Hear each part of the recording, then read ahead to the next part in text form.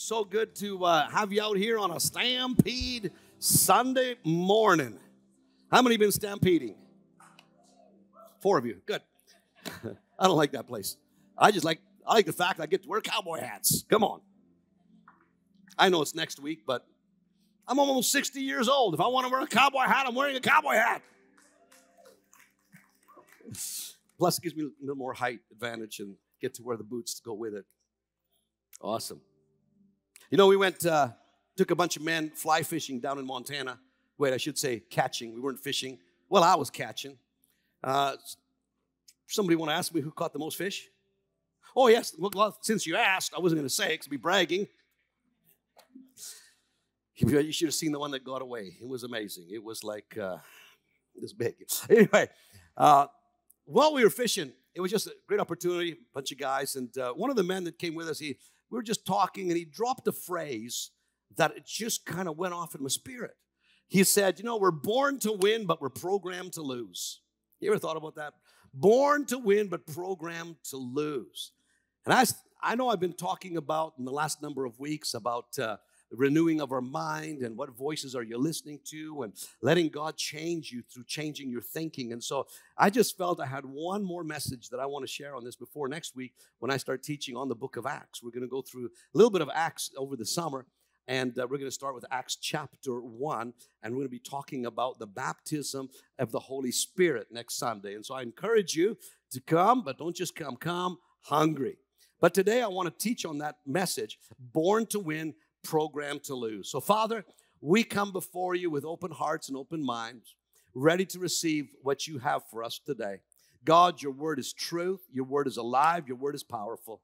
Thank you for its potential to absolutely change and transform, revolutionize somebody's inner world today. Holy Spirit, I need you to speak through me. I rely upon your grace today. And Jesus, we're so thankful that you promised that you speak to your sheep and they hear your voice. So Lord, thank you for touching our ears, touching our hearts, and for allowing us to hear your voice. And everybody said, amen. Awesome. Born to win, programmed to lose. Okay. You know, have you ever noticed that when you read the scriptures, there's some great promises there of the overcoming, abundant life of God, you know, the joy, the peace, the kingdom, and then sometimes there's a disconnect where we're like, I don't know if I'm really experiencing the overcoming life. I don't know if I'm experiencing, here's what the word promises, but my experience is down here. And so what often happens is, well, we accept this as normal, and so we lower our understanding of the scriptures, and so that we live down here. Today's not going to be one of those messages. Today is going to be the message of, well, this is what the word promises, and this is where my personal experience is right now. But how do we take this experience and bring it up so it's reflecting what the word is saying? So that's where we're going today. Are you with me? Awesome. So, born to win, programmed to lose. How many have ever bought a new computer? Okay. About 5 of you. That's awesome. The rest of you should, quit using the tablet and the chisel and the hammer like Fred Flintstone. They have these things now called computers. You can use them. They're great. I had this one laptop many, many years ago, and I guess it had some viruses. It had some broken code. Maybe it had some malware, but it just wasn't working great. It didn't have much of a hard drive. And so I went and bought a brand new laptop. And it was so exciting. And then I didn't know what to do with it, how to migrate everything over. And so anyway, I had someone help me. And we put one cable from the old into the new, and everything came into the new computer. I thought, wonderful. Now all my problems are solved. But when they migrated the software, which was corrupted, into the old hard drive, how many know, even though I had the new, latest, most powerful hard drive, I still had the old programs, I still had the old broken codes, the viruses, the malware, and it still didn't work. Anybody have that experience? No, because you're smart. You hired somebody to migrate no, I didn't do that. And so, but this is a kind of a picture of what happens in the life of a believer. Because when you came to Christ, a miracle happened. You were born of God. You received a new nature. The Bible says that whatever is born of God overcomes the world. And this is the victory that overcomes the world, even our faith. the very first ingredient described of faith is that it's overcomes. And so that's what you're born of. When you're born of God, you got the nature of God on the inside of us. First Peter says that we are partakers of the divine nature. You are a partaker of the divine nature. Something of God came into your spirit. That's your nature. You are born to win. You're born of God. You're born to overcome. Come on. You're born to reign in life. Unfortunately, you got the old software running, which is programmed to lose. Or is it this hand? How many understand what I'm saying? So we're gonna dive into this because this is the key verse. This is the key verse of beginning to experience this new life that God gave you. So do not be conformed. It's Romans 12:2. Do not be conformed to this world. Listen, the world wants to squeeze you into a mold. The devil wants you to, he wants to squeeze and put pressure on you to live a certain way, to live below your capacity, live far below your potential. He wants you to believe his lies. He doesn't want you to live the overcoming abundant life. He doesn't want you to believe that you're blessed. He doesn't want to believe that you're completely forgiven and loved by God. He doesn't want you to believe that good things can happen to you. He doesn't want you to believe that you are accepted and loved in Christ. It puts that pressure on you, forms you with lies. Jesus said, if you're my disciple, you'll abide in my word, and you'll know the truth when you abide in the word, and the truth will set you free. The truth, it's not just truth, the truth that you know and act on, you'll experience the freedom. So this is the battle that's going on. And he says, but be transformed, experience an inner revolution, a transformation. How? By the renewing of your mind. Everyone say renewing of your mind. You see, that's the key to experiencing the fullness of the life of Christ, is you got to renew your mind. Listen, there is no transformation in your life outside of renewing your mind with the truth of God's word. I'm going to go to preacher so-and-so. He's got a powerful anointing. I don't care how powerful his anointing is. If you don't renew your mind, it's not going to help you. Well, if I fast for 40 days and give a big offering, that'll be... No, transformation, according to the scriptures, comes by the renewing of your mind. How many are with me this morning? Okay, you follow this? This is what... And then it says, so that you may prove what the will of God is. Listen, God's got a will, he's got a desire and an intention for you, and it is good, it's acceptable, and perfect. God has a better way for you and I to live. Come on, God's plan for your life is better than your own. God's plan for your life is bigger than your own. And until you renew your mind, you're not going to know this. See, so many people I meet, and they say, well, they get sick. God's teaching me something. It's because they haven't renewed their mind, right? They're not in the scriptures. Listen, God can use anything to work in your life, but it doesn't mean it's God's will. And so it's possible to be born of God, to have heaven as your destination, but you can experience hell on earth. And see, a lot of people think that heaven is the goal. Come on, heaven is the byproduct. Jesus spoke very little about going to heaven. He spoke a lot about experiencing heaven on earth. In fact, he taught us to pray, our Father, who art in heaven, hallowed be thy name. Thy kingdom come. Thy will be done on earth. Come on, what are we made of? Earth. On earth as it is in heaven. So God wants you to experience heaven on earth. Wow!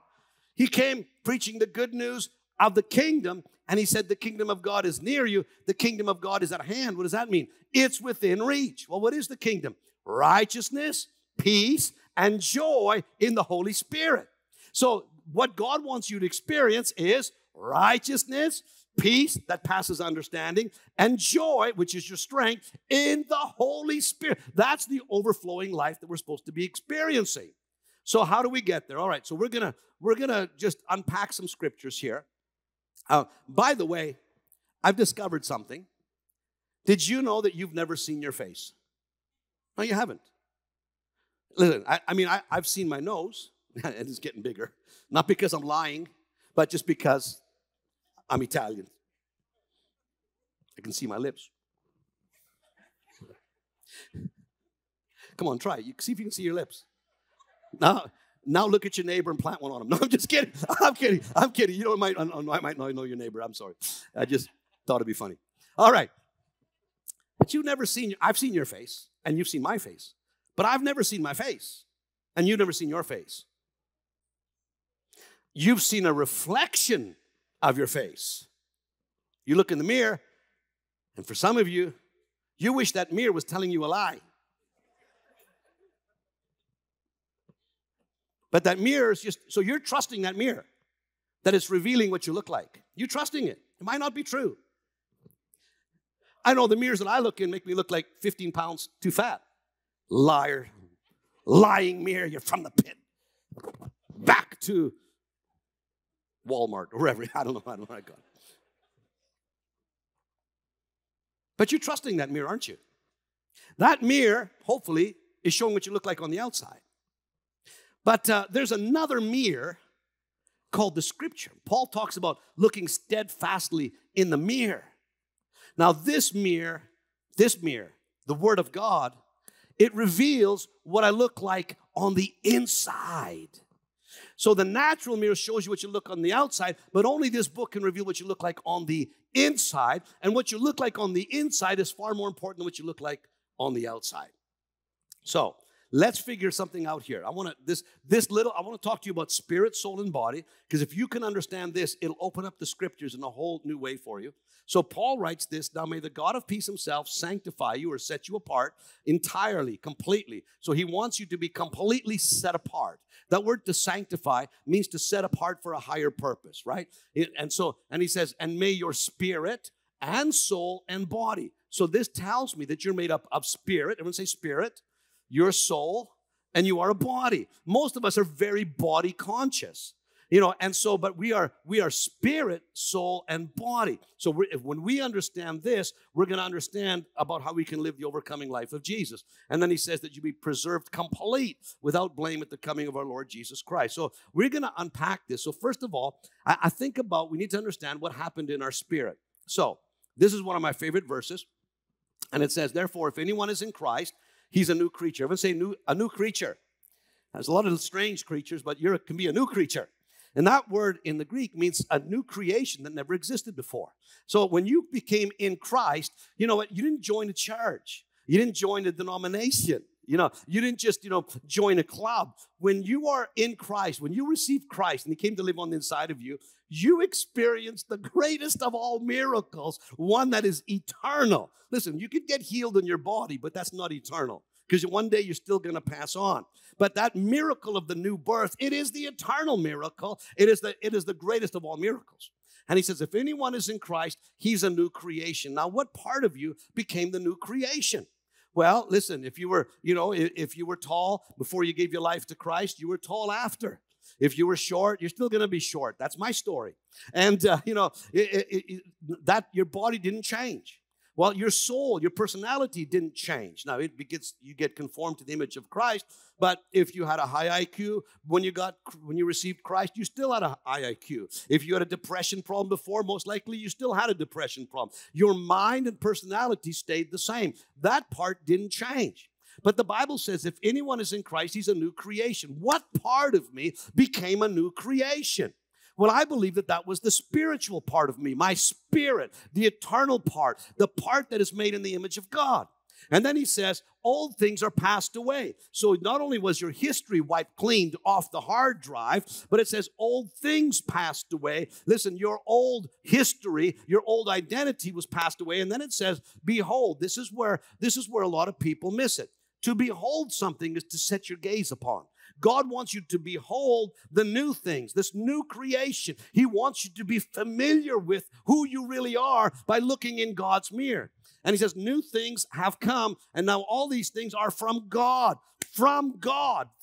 Listen, what God did on the inside of you, you didn't join a club. You received a miracle. Your spirit was dead in sins, became alive, and God's nature is in there, and you were born of God. Peter says, you're a partaker of the divine nature. The Bible says that if you've joined yourself to the Lord, you are one spirit spirit with Jesus. What happened with your spirit? So let's look at this diagram. Okay, you're a triune being. You got a spirit, which makes you God conscious, a soul, which makes you self and other conscious, and your body, which is world conscious. Now, your body interacts with the environment through the five senses: sight, sound, touch, smell, and taste. And so this is how you interact with the natural world. You get information from here. Right? It's going to be hot today, and Wednesday is going to be 35 degrees, glorious. So you feel that information, and it goes into your processor.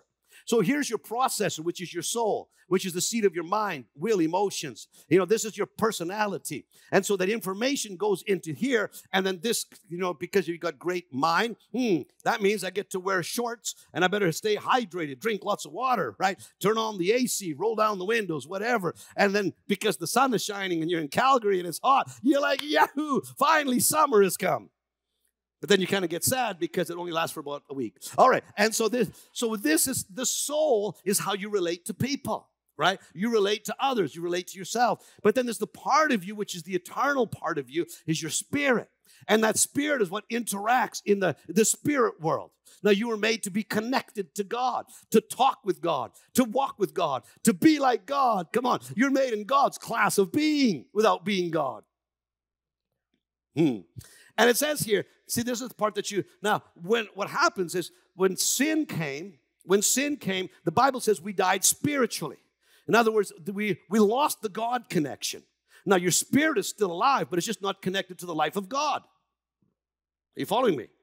And so, so that's why, you go to some of these occult worlds and they have supernatural signs and wonders. And you go to some of those, psychic readers, and sometimes they're like spot on. What is that? It's because their spirit is still active and they're receiving information from the spirit world, but it's not coming from the source of God. It's coming from false spirits, familiar spirits, and, it's coming from the wrong side. And so their spirit is still active. And so what happened when you got born again is that the life of God, the Bible says that in Ephesians, it says, let me get you the scripture, I think it's verse 5, it says that even when we were dead in our sins, God made us alive together with Christ. By grace, you have been saved. In 1 John 5:4, for whatever is born of God overcomes the world. This is the victory. And so remember what Jesus said. Nicodemus, a teacher of the law, comes to see Jesus, and Jesus said to him, listen, you must be born again. Listen, you enter this world by being born physically, but you got to be born spiritually. And so Nicodemus says, Jesus, how is this supposed to be? Can a man of my age get back into my mother's womb? And Jesus said to him, he said, truly I say to you, unless one is born again, he cannot see the kingdom of God. And he says, that which is born of flesh is flesh. So then he says, and that which is born of spirit is spirit. You need a spiritual rebirth.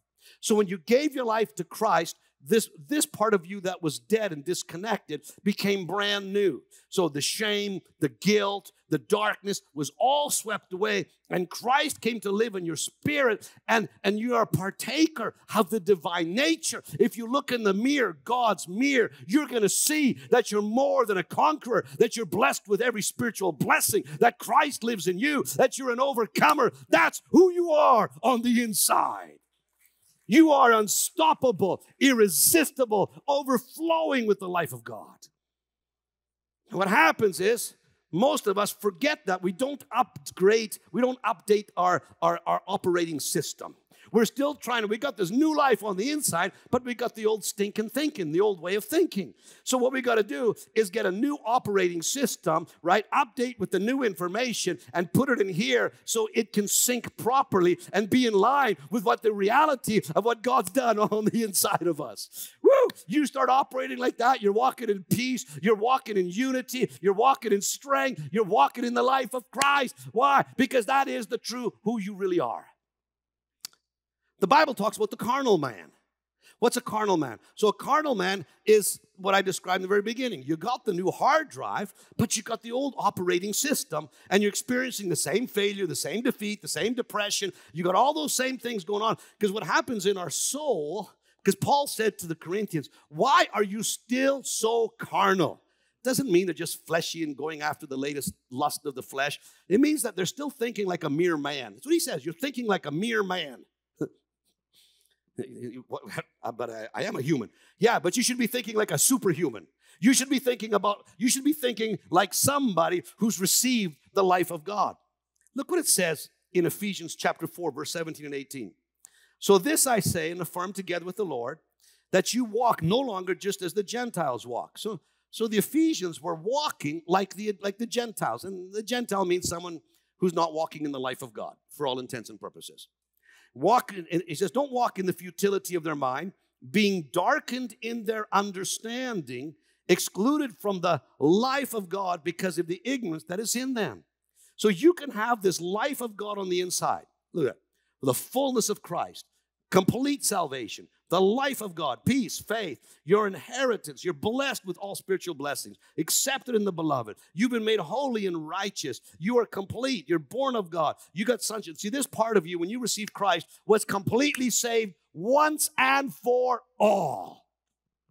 This part of you can never die. Once saved, always saved. For the devil to steal your salvation, he's going to have to wade through the blood of Jesus, break the seal of the Holy Spirit, which he can't. He's going to have to pluck you out of Jesus' hand, remove the spirit of adoption from you, then pluck you out of the Father's hand. Listen, by the time he wades through the blood, he's going to be calling you brother.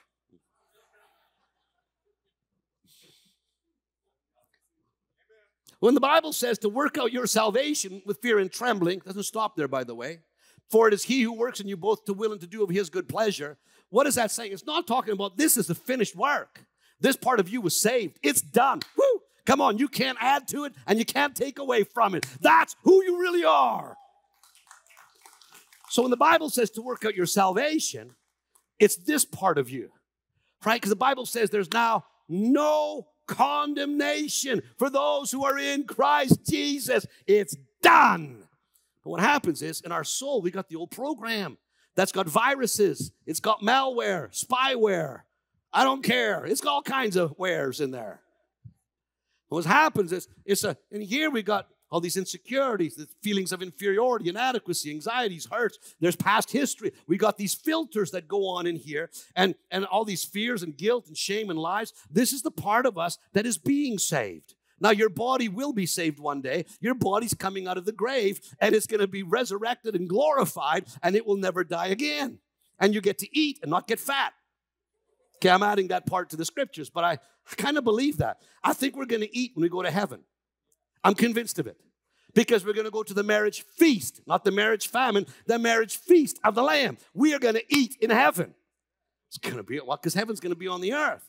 There's going to be a new earth. So I think there's going to be trees. I think there's going to be animals and fruits and all kinds of great stuff. And pasta with no carbs. It's going to be amazing. And actually, it's going to be carb-free pasta that tastes good. Not this crap you buy. Anyway, I'm not going to go there. So this is the way. So this is the area. Be renewed, right? You know, be transformed by the renewing of your mind. What does that mean? It means I address these issues by acknowledging this part. Because this is my real identity. This is my messed up identity. I want to get this part healed. I want to work on this part. But this is not who I really am. This is who I really am. In Romans, for those who walk according to the flesh. Okay, what's my flesh? This part of me. Flesh can be an identity. Flesh doesn't mean just lustful desires. Because they were ignorant of the life of God that's in them through the darkness of their mind. The mind. So when you set your mind on this part, okay, he says, for those who live according to the flesh, set their minds on the things of the flesh, but those who according to the Spirit, the things of the Spirit. So if I forget about this, if I'm alienated, listen, if I'm darkened in my mind about that, I'm ignorant to what that really is, my mind is darkened and I walk alienated, I don't get to enjoy the life of God. The God kind of life. The overflowing life. The victorious life. And so what happens then is, so this part here, this is called the flesh. So if I set my mind on this, the Bible says that I begin to experience death. Come on. If I believe that this is my identity, just an insecure person. I'm just inferior. I'm just inadequate. I'm just a victim. I'm just, and if I focus on all this, listen, I'll tell you how you can overcome this, because the scriptures tell us in Romans 8, Paul says, for the mind set on the flesh is death, but the mind set on the spirit is life and peace. So what I need to do is take this part of me and I need to set it over here. Because this is the real me. This is where I'm working. Come on. Are you with me? Are you following this? So let's look at, what do we do? Let me give you some practical steps real quick. Number one, stop waiting for an outside miracle to change your minds. All right.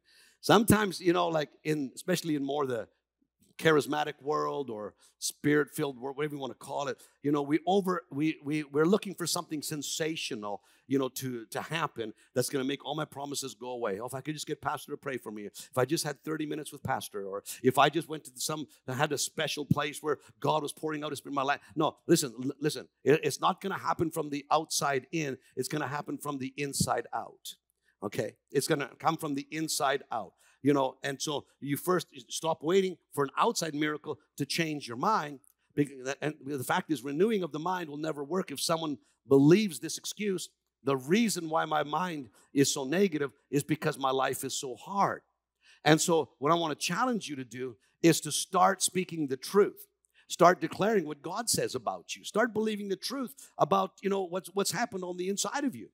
And so, and as long as you think, well, my mind is so negative because my life is hard. Listen, a lot of people are experiencing a lot of hardships. Come on, we've all been there. And I don't want to minimize the pain that you're going through. I don't want to minimize what you're experiencing, because I'm sure it's very horrific and harmful. But I'm not here just to affirm you in that place. I acknowledge that pain, but I want to help you to move from that place of being a victim and to being hurt to that place of healing. And so one of the things you have to recognize is that, just because, my mind is so negative, because my life is so hard, just because I have a hard life, it doesn't abdicate my responsibility from taking control of my thinking. You can't stop the birds from flying overhead, but you can stop them from building a nest in your hair. So number two, stop believing that you can't control your thoughts. It's interesting, the Bible commands us, Paul said, to think about these things. What? He said, finally, brethren, whatever things are true, whatever things are noble, whatever things are just, whatever things are pure, whatever things are lovely, whatever things are of a good report, if there is any virtue and if there's anything praiseworthy, meditate on these things. So what do we got to do? We got to start choosing. We got to start, because we can all have this filter that just how we interpret things, right? I could put on a pair of green sunglasses and everything looks green. But it doesn't mean everything is green, but that's my filter. And we can have these negative filters because of how people have treated us and what we've believed and what we've experienced. And that's all we see. But God wants you to put on a different pair of glasses. He wants you to begin to see things through His perspective. He wants you to put on these ones. And so you begin to see things through a new filter, the real filter. Because there's a lot of trick filters out there. Look at your Instagram and people look and all of a sudden they got a dog's face and, they got ears, or their face turns into a big horse. And there's a lot of false filters out there, and kids start screaming as they're looking in the Instagram and their mom's face turns into a horse. The kids are, or spiders are crawling out of them. You've seen that one of the spiders? That one is horrible, especially when you hate spiders. People are smacking their face because they think there's a spider crawling out of their nostril. Who thinks of stuff like that? Demonized people. That's who thinks of stuff like that. But how many know it's not true? It's not true, is it? It's a false filter. Maybe what you're believing about yourself is a false filter. Maybe you're not defective. Maybe you're not a throwaway. Maybe you're not second class. Maybe you are who God says you are, His child, and blessed with every spiritual blessing. Again, when you listen, meditate on these things. Boy, to be spiritually minded, to set your mind on these things is what? Life and peace. The last point, number 3. Confess what you believe and not what you feel. Listen, I understand you honestly feel those feelings. I feel those feelings too. We all do. But you know, I've just decided that those feelings aren't the truth, but they just tell me truly what I'm believing. And so what I'm going to do is I'm going to use those feelings as a guide to find out, well, what am I believing? You're in the presence of somebody and they say things and they make you feel inferior. You know, so you feel that inferiority, you feel that inadequacy, you feel like you're a screw up. So what do? I take it to the Word of God. I say, what does the Word of God teach me? Well, the Word of God, you know, it says that, you know, I'm valuable to God. Come on. Christ paid the ultimate price. He died for you. Why? Because he loved you, because he wanted you, he values you. So I start taking every one of those thoughts captive, like we learned the other week, and I bring them into the obedience of Christ. I measure them up. Is that what God says about me? Absolutely not. That's why it's so important every day to be in the scriptures. You know, especially the in him realities. And that's why I wrote a little devotional. It's available at the cafe. And where it's just going all this, it's to reestablish that identity, who you are in Christ, who Christ is in you. It's about the spiritual reality because that's present and that's the truth. So confess what you believe, not what you feel. For I love this verse, Mark 11:23 and 24. For assuredly I say to you, whoever says, look at this, says to this mountain, be removed and cast into the sea, and does not doubt in his heart, but believes that those things he says will be done, he will have whatever he says. Look, says 1, 2, 3, believing once. Believing is mentioned once, speaking is mentioned 3 times. Why is that? Because connected to your believing, you got to put a whole lot of speaking. You've got, your heart needs to hear your mouth speak what God says about you. So when you feel so bound and like such a loser and you feel like you've messed up, that's where you open up your mouth and declare what God says about you, because that's the truth. How did Jesus defeat the devil? Well, he was praying and hoping and no, he wasn't praying. He defeated the devil by speaking. He opened his mouth because the spoken word is the sword of the Spirit. Are you following? I like this other verse. It's not in your notes, but 2 Corinthians 4:13. And since we have the same spirit of faith, I like that. Faith is a spirit, guys. Faith is not a product of mind, you know, mind over matter, positive thinking. Faith is a spirit. Faith, everyone say spirit. Faith is a spirit. And it says here that and since we have the same spirit of faith, according to what is written, I believed. I said, I'm not believing. I believed. Past tense. Settled issue. I believed what God said about me. Therefore, I spoke. Too many people don't get to that place of settled faith. They start speaking.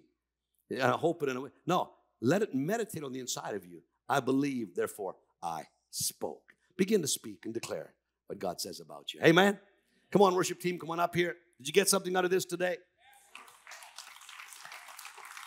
You are born to win. And now you're going to be programmed to win because you start declaring what God says about you. Because you start looking in a different mirror.